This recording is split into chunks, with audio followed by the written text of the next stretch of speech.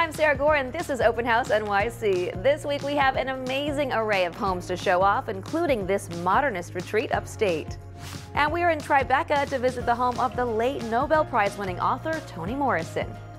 We visit this writer's cabin in Greenwich, Connecticut that was built to inspire. Plus, we are in Brooklyn for a look at this modern minimalist renovation inside a Romanesque mansion.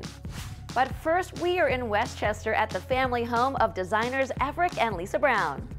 A friend said that our home feels like it gives you a hug. In many ways, our home is our dream project. Let's take a look.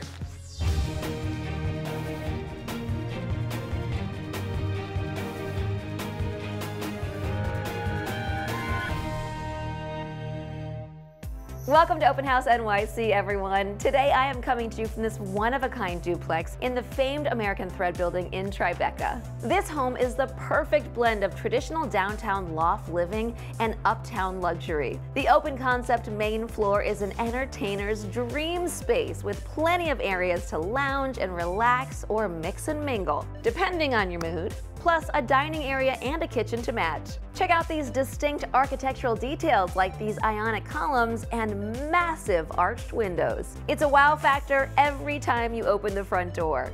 The serene principal suite occupies the entire upstairs and is the perfect place to wind down at the end of a long day. It's one of 5 bedrooms in this 3,800 square foot home. We have got some great homes to explore this week, so let's get started in Yorktown Heights, Westchester with partners in design and life, Everick and Lisa Brown. Their unique family home is both their aesthetic workshop and a fascinating, fun retreat from the city. See for yourself.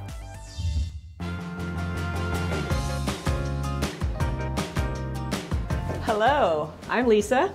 Hi, I'm Everick. Welcome to our home in Yorktown Heights, New York. A friend said that our home feels like it gives you a hug, and that is exactly how we want all of our projects to feel. In many ways, our home is our dream project. Let's take a look. This is the soul of our house. The style of this kitchen is mid-century French cafe. It's all about being comfortable and warm. We cook up a storm, we have a good party, we have a place where everyone can express themselves on our chalkboard. This is definitely the more casual dining area, but after I've cooked a great meal, I hand it off to my husband, who's curated a beautiful dining room table. Thanks, gorgeous. And we use the dining room not only for dining, we do work here. It fulfills all of our living needs. So while it may look like I've designed the library just to look good, it actually is a working library. I use it for resourcing and to gain inspiration. These books here I actually grew up with. This is an encyclopedia on Black culture. I blend vintage into this space because I find inspiration. They just don't make it like they used to anymore. So these executive Saarinen chairs, I left in their original fabric. Let me go see where my wife is.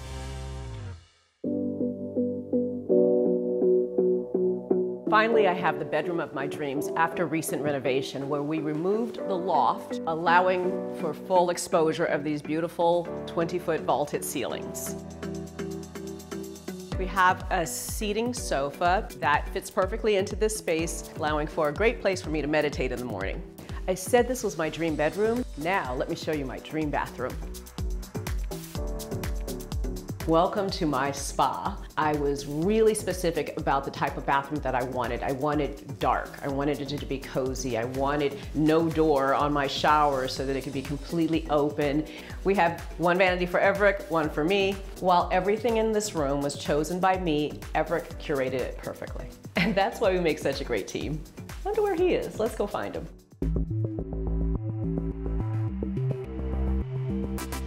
Hey. Hi. Where have you been? I've been around. So you're in our favorite room. It's the analog room. It's bereft of any electronics and it forces interaction and connection. We play games, we dance, we sing. One of the things that's really important for us is that the room is comfortable, that people feel like they can sit on the floor, sit on the furniture, and touch everything in it. A game table, everybody thinks they can beat me in backgammon. And we can. Jacks. I can. And this also serves as a great serving table for desserts, drinks. Yeah, exactly. If you're looking for an idea to spruce up a closet, what better thing to do than to create a bar? Exactly. Yeah, Don't right, forget okay. the good stuff about me. I know, honey. Okay. Thank you for coming. We hope you enjoyed this tour of our home. I'm so lucky to be married to my interior designer, who does an incredible job of designing and making it comfortable. See you next time.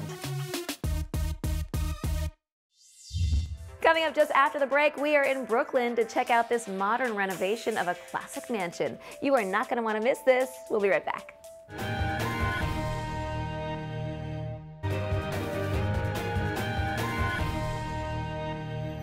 Welcome back to Open House NYC. Now we're in Clinton Hill, Brooklyn with architect Simon Arnold. Simon was tasked with renovating a top-floor duplex in a former Romanesque mansion. Simon opened up the space to reflect modern sensibilities and in the process uncovered plenty of original architectural detail that he seamlessly integrated into his modern design.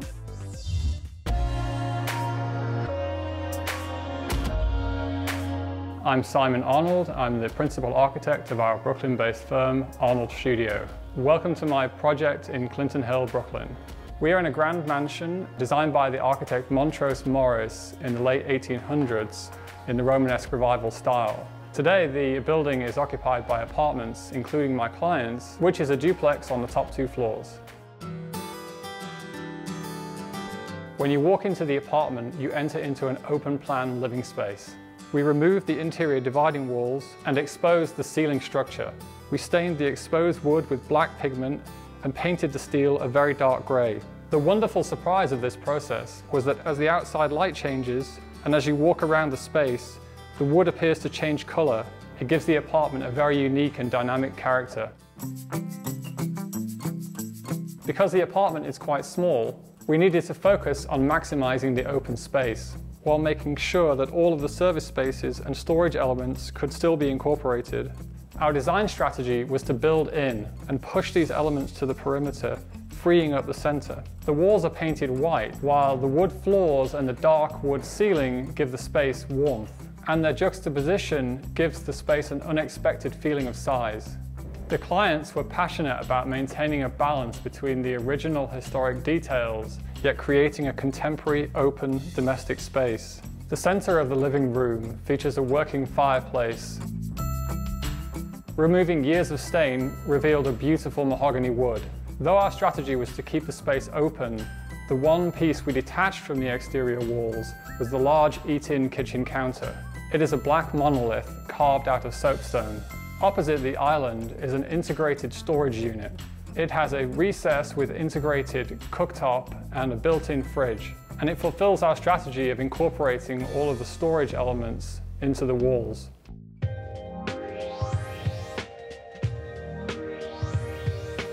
Upstairs, the main bedroom is a quiet haven within the roofline.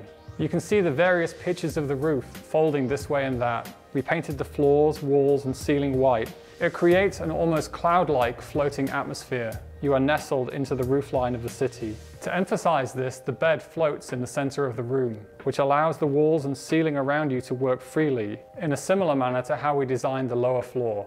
Here again, we pushed all the storage to the outside walls and built in this wardrobe. The bathroom is an exhibition of natural materials. The floor tiles are hand-cast cement tiles. The bathtub surround is large format porcelain, and all of the fixtures are unlacquered brass.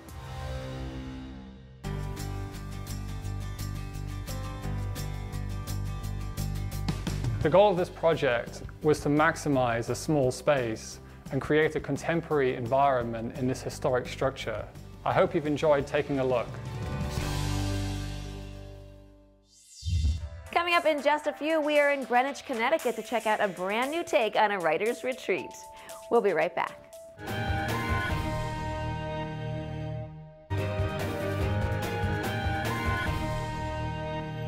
Welcome back. Now we are in Greenwich, Connecticut with architect Everick J. Smith. Everick was hired to design a writer's studio on his client's bucolic Greenwich, Connecticut property, a place in which the muse is always welcome.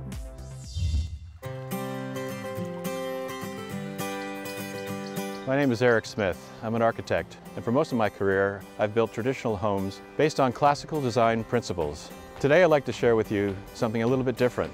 This contemporary writer's studio purpose-built for the pursuit of poetry. I believe that every home tells a story. The story of this home begins right here in the backwoods of southern Connecticut. It was while walking through these woods that my client began to reflect on his boyhood fascination with Thoreau's cabin. He asked me to design a place inspired by Thoreau's cabin. Not a replication, but a reinterpretation of it. A place of solitude, solace, and the pursuit of art. Approaching head-on like this, one only sees walls of layered stone, in many ways as impenetrable as a blank sheet of paper. I wanted the design of this building to actually represent the creative process of an artist. That begins with this entry portal. It's not unlike any choice that an artist makes, whether they're going to start the process or not. One has to choose to enter. Now for the real surprise. As you enter, on either side are bookshelves filled with books of poetry. It's as if there are thousands of words cheering you on. So the bookcases and the other built-ins that we have here have been pulled away from the building, almost as if floating within this stone enclosure. The space compresses with a lower ceiling height. I did this as a transition from the exterior scale of the trees and nature to a more human scale of this retreat. You'll also notice that we brought the exterior stone walls inside, giving a sense of permanence, of solidness. The floor and ceilings are fumed American white oak, straight-grained, as if right off the sawyer's mill. So as you look at the details, the craftsmanship is self-evident. What appears simple is masterly. So the client wanted this building to function as a home. This kitchen was laid out somewhat like a ship's galley. We have a built-in refrigerator, cabinet, concealed cabinets up above. And this countertop is actually from a 200-year-old oak tree. We kept the live edge to kind of speak back to the nature of oak, both in its milled form and its natured form. When it's time for a nap or a little recharge, we built in this berth. Below what looks like a regular counter and cabinet, there's actually a pull-out bed to recharge. All of this floats within the stone enclosure. And speaking of floating, that's exactly what I wanted this writer's room to feel like. It's cantilevered out over the stream bed, and it floats amongst the trees, almost as if we're a tree dweller. In this three-sided writer's room, at the two ends there are two symmetrical balconies. Sliding glass opens so that you can step out and back into the nature that you left at the entry portal. Every writer obviously needs a good writing desk. And we custom built this desk inspired by the chair I'm sitting in, which was a Sam Maloof chair. And there's nothing better than a comfortable chair when you're working hard over your desk on your next poem. But the real focal point of this structure is this piece of glass. The main piece of glass in this writer's studio measures 16 feet long and weighs over 2,000 pounds. And the amazing view, 360 degrees, that we're able to see out into nature. The space itself is focused opposite the bed to a large rock, which we affectionately call the writer's rock as opposed to a writer's block.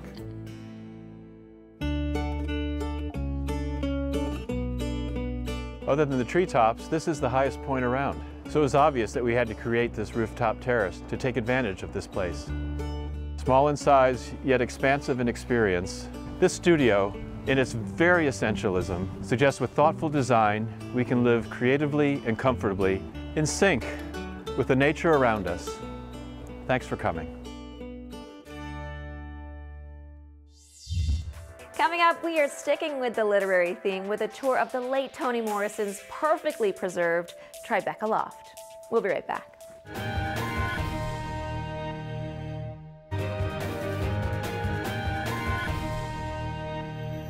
Welcome back. Now we're in Tribeca at the former home of the late great Nobel laureate Toni Morrison. Her bright and airy loft was her New York City refuge and is exactly as she left it, filled with the things that inspired her. See for yourself.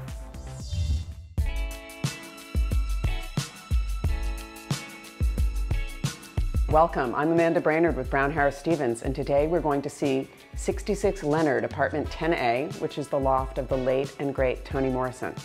This 2,500 square foot, 3-bedroom loft is located in one of the best streets in all of Tribeca. Representing the sale of this loft has personal meaning for me because I'm also a novelist, and being here makes me feel like maybe some of Toni Morrison's brilliance will rub off on me.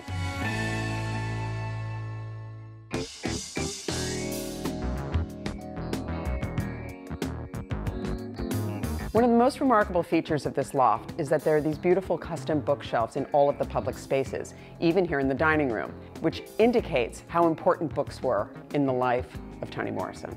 Toni Morrison was meticulous about cataloging her library. This entire group of shelves is all novels and all in alphabetical order. The dining area in this loft is very generous, and here she had a formal dining table for dinner parties, but also you can imagine her having a cup of coffee with a friend at this more intimate table. Here's a fun little anecdote. According to Toni's son, Toni used to rub this Buddha for good luck.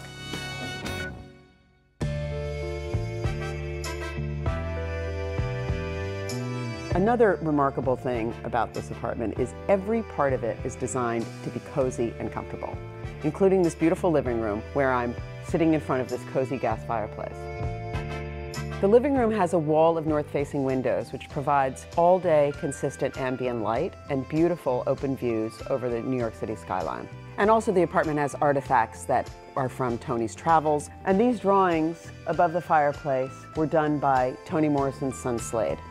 Sitting on this sofa, I imagine Toni Morrison in quiet conversation with friends.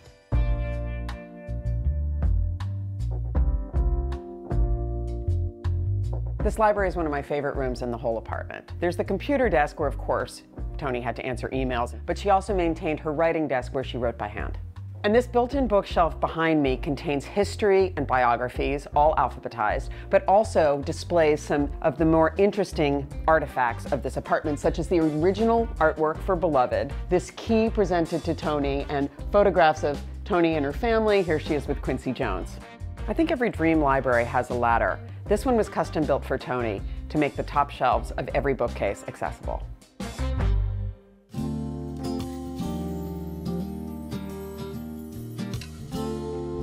This is the main bedroom of the apartment, a wonderful, spacious room with beautiful open exposures north and east over Tribeca. One of the other things I love about this bedroom is this glamorous custom built-in with these antique lanterns. The main bedroom is very gracious. There's a huge walk-in closet, a beautiful spot for a dressing table with a mirror, a massive main bathroom with a giant soaking tub and double sinks. And the bedroom itself is even large enough to have a sofa on which to read.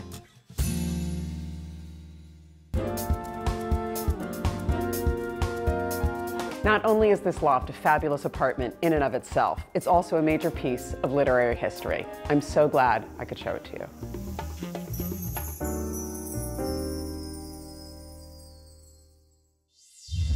Don't go anywhere, because when we come back, we are upstate to check out the former home of a design original. We'll see you in just a few.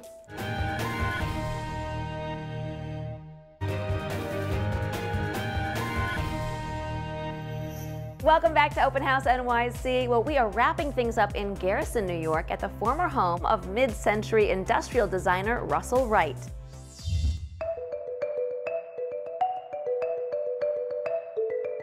Welcome to Manitoga, the Russell Wright Design Center. I'm Allison Cross, the Executive Director, and I can't wait to show you around. In 1942, Russell and Mary Wright purchased 75 acres of what was an abandoned logging and quarry site. Over the next 34 years, he transformed it into a place of astounding beauty, including miles of hiking trails, his home, and studio.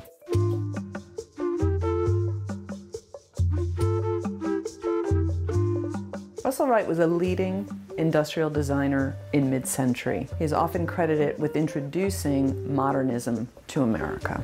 He built his home and studio, Dragon Rock, from 1957 to 1961.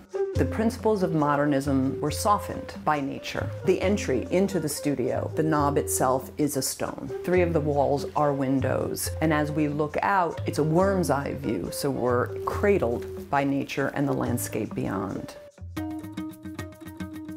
So the principal room is divided into 3 areas. The work area, 2 sofas, which was a gathering area for socialization, and then his sleeping area, which is divided simply by an open shelving unit. And you can see a couple pieces of furniture designed by Russell Wright in the studio.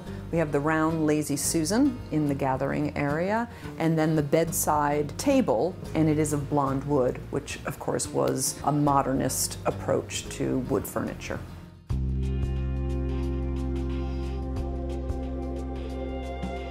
Here we're under the pergola that connects the studio to the main house. Beyond the quarry pool, you can see Dragon Rock. When Russell Wright's daughter Annie was a little girl, she thought that the rock looked like a dragon drinking water from the quarry. So in the main house, Wright continues the principles of modernism. So one of the first things you notice upon entering the space is this wall of windows. In fact, he incorporated the sliding glass doors full wall height to connect inside to outside. I hope you enjoyed the tour and a glimpse of Russell Wright's modernist home, and that you'll visit us at Manitoga in Garrison, New York. Thanks for watching. Like what you see on the show? Well, be sure to subscribe to our channel. We have so many more beautiful homes to share. How about love? Share these homes, you know?